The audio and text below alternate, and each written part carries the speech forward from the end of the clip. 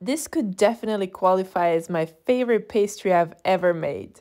For the dough starter, we need flour, yeast, a little bit of sugar, and 1 cup of warm milk.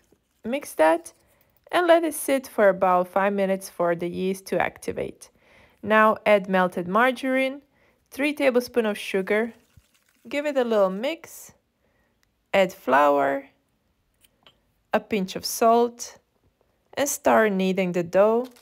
Add a bit more flour if needed, and then take a little break from kneading the dough just for about 5 minutes for the gluten to develop, and then continue until you get smooth dough and let it rest for 1 hour.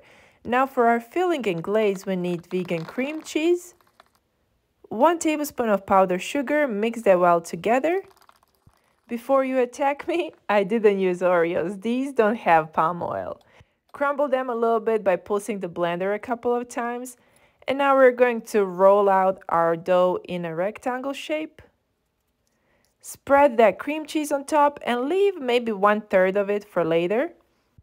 Sprinkle the cookies on top and roll it into a log shape. Pinch the ends close and then cut it through the middle. Twist both sides around each other. And as my pan was a little bit smaller, I've cut the end. Splash a little bit of milk on top and bake it at 180 Celsius for about 30 minutes.